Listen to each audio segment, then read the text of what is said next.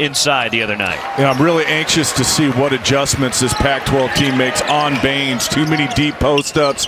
What's their screen roll coverage tonight? Here's Patty Mills. Shovels it down the lane. Joe Ingles a slam, and a great start for the Aussies on the first possession. Already for the Pac-12. Well, they can't win this game unless they clean that up. And let's see if they can kind of stop the bleeding on that offensive board. Joe Ingles lobs to Aaron Baynes from deep. Patty Mills runs it up for the Boomers. See, that just can't happen. Simple drag screen by Baynes. Miscommunication. And getting ready for the Olympics with this Australian team. There's a strip and a steal. Mills to the basket. Foul by Kadeem Allen, who's wondering, did I touch him?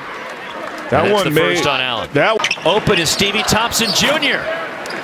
And the rebound falls to Joe Ingles. Leaking out. Patty Mills cherry picks for the lay-in. That's just experienced professional basketball. See, Ingles knows that Mills is going to do the old Dominique Wilkins a lot with the guys I work with. It doesn't matter if you're 10 feet open or 1 foot open.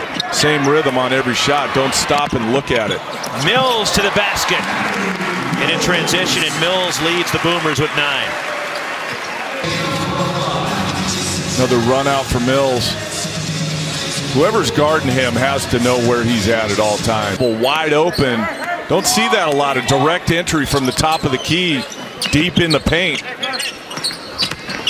Patty Mills attacks and uses the window.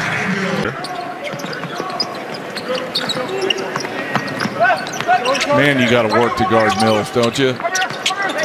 Shovels it over to Joe Ingles in the corner. Shot clock rolling down. Aaron Baynes at the rim and 1. 10 for Baynes. The time they finished fourth was the Sydney games of 2000. Matthew Dellavedova checks in. Probably helped by their home crowd, obviously, in those Olympics. And 1, and a 4-point opportunity for Mills. The ball movement again, and the second chance pays dividends for the Boomers. Well, the best opportunities to knock down threes are after offensive rebounds. Why? Because the defense is all scrambled up. People are looking for guys to check out. You lose track of guys. So if you get an offensive rebound, if you're a guard, and I think he's recognized tonight. We talked about it in the first half that things are being called and that's going to be open.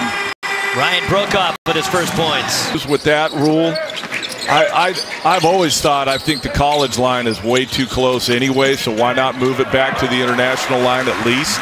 The three-point still the bucket. Matisse Thybulle there. Just a simple ball fake.